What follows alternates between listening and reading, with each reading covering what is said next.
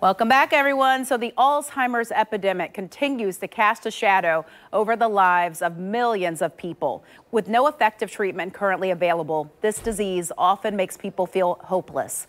But researchers believe they are closer than ever to finding effective treatments.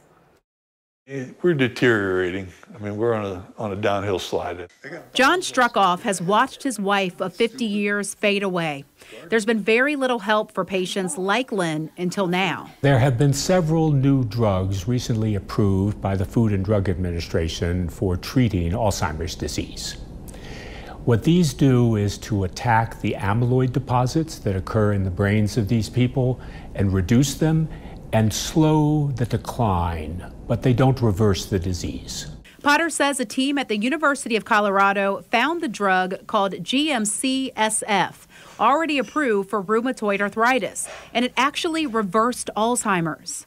Not only do they get cognitively better, but the blood biomarkers of brain damage that are used to test drugs for Alzheimer's disease all improved.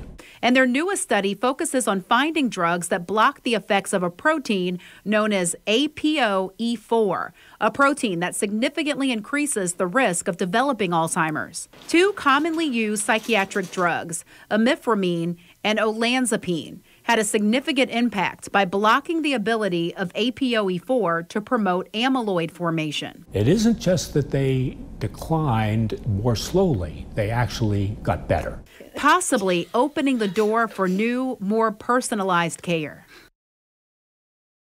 I mean, if you or a family member is dealing with Alzheimer's disease, that is a huge breakthrough. So make sure you're talking to your doctor about what is out there. Maybe you can even get in a clinical trial to have access to this drug. Now, the next step in the research is to find out how age and gender contribute to Alzheimer's disease in hopes to develop drugs that can reverse those underlying problems.